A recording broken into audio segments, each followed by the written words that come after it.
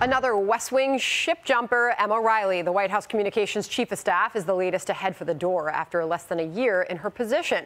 Last week, VP Harris's communications chief announced her exit. It comes as approval ratings for the president and the vice president continue to plummet. It's now gotten to the point where administration officials are repeatedly facing questions like this. Has it at all impacted your relationship with the vice president, that it seems as if there's this narrative of a rivalry developing between the two of you? No, because she and I are part of a team that is disciplined and doesn't focus on what's obsessing the commentators. We're too busy with a job to do. There's no room to get caught up in the parlor games, and I'm proud to be part of the Biden-Harris team. Okay, Mercedes Schlapp, former Trump White House advisor for strategic communications and ACU Foundation senior fellow, and Kevin Walling, former Biden campaign surrogate, are in focus right now. Good to have you both here today. Mercedes, I'll start with you first. What are we, if anything, expected to make of these exits from the White House as both Biden and Harris continue to sink in the polls? Well, Sandra, I'd like to just start when it came to the Trump White House that first year. There was a lot of change happening, okay? Fair enough. Especially following those 6 months, but it does happen. With that being said, I think there's an enormous amount of stress being placed on the Biden administration right now because of the fact that you're seeing Biden and Harris's approval numbers so low. And also you're seeing the fact that they're facing very big problems. The inflation that's not going away.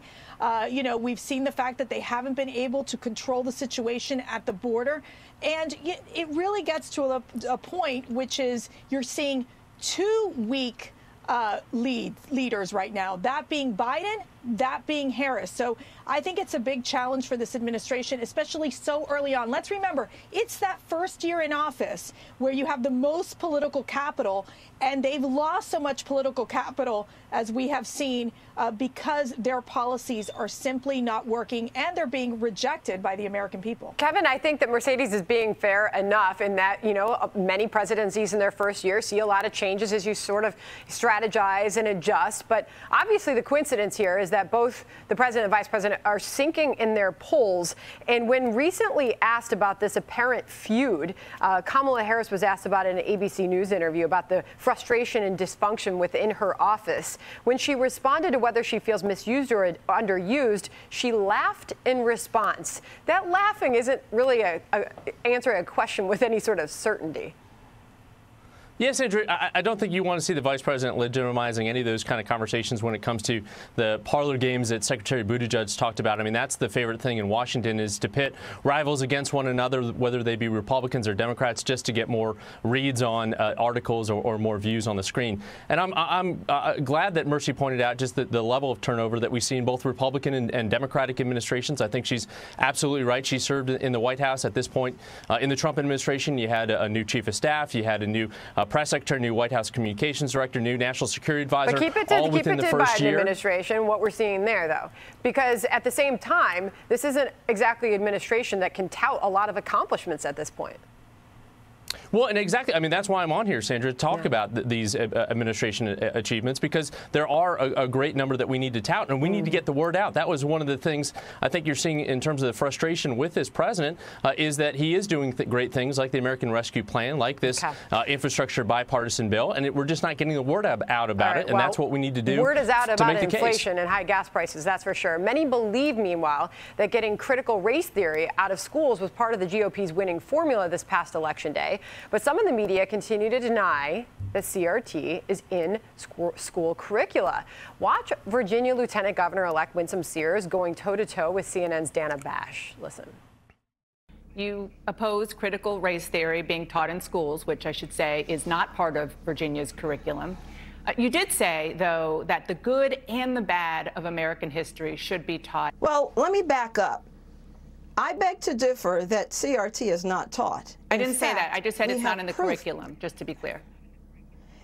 No. It is part of the curriculum. McAuliffe, his state board of education, had information on how to teach it, so it's weaved in. So, it's semantics, but it's weaved in. Mercedes, it makes you wonder if there were any lessons learned from that election in Virginia. Look, I got to tell you, I've never seen a liberal media so doubling down, and these Democrats doubling down on saying, on being supportive of critical race theory. And it's kind of interesting because then they backpedal and they say, well, it's not in the curriculum. But the mere fact is it was the liberal media. It's been the Democrats who have stood on the side of critical race theory, saying that it's a good thing to teach in our schools, keeping the parents out of our education process, which has hurt them tremendously. And yet they still continue to focus on these issues, whether it be the creating gender chaos and confusion in our schools, critical race theories, mask mandates, all of this, which I think the Democrats obviously have not learned their lesson, and they're really suffering going into the midterm elections. Kevin? Well, this Democrat has learned his lesson coming out of Virginia. I want parents to be part of this conversation. To Mercy's point, they absolutely should be involved in conversations about curriculum in this country. And we need to have an honest conversation when it comes to curriculum and what is actually being taught. I think CRT has become a catch-all in this country with any kind of conversation about slavery and race relations. There's a lot of misunderstanding about what CRT actually is. I think this is the greatest country in the world. I think Mercy and I can agree with that. And we should have an accurate, age-appropriate curriculum that tells our history. We shouldn't whitewash it. We shouldn't gloss over slavery and the plight of enslaved Americans in this country. But again, I think CRT has become that catch-all, much to the frustration of Democrats, including myself.